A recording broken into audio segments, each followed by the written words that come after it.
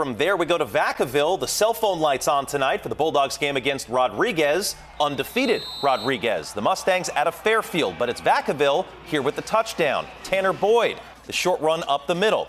Back comes Rodriguez. Dylan Burke to Jermaine, Missouri.